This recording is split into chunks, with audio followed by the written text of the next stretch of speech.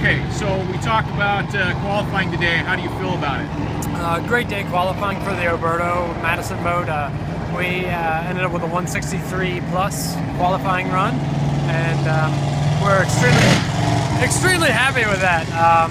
You know, we ran a 166 legally testing this morning, but water conditions were absolutely perfect, and we were a little bit too close for comfort on our settings, so we backed them down just a pinch, so we knew that we were going to be legal qualifying, and that's exactly what we were expecting in our qualifying run. 163 plus is extremely good run. I think the number's going to hold up to be top qualifier.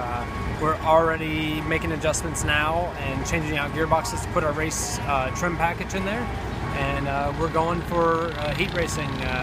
We're going to go full board in the heat races, and that's where we earn the most amount of points, so that's what we have to focus on right now.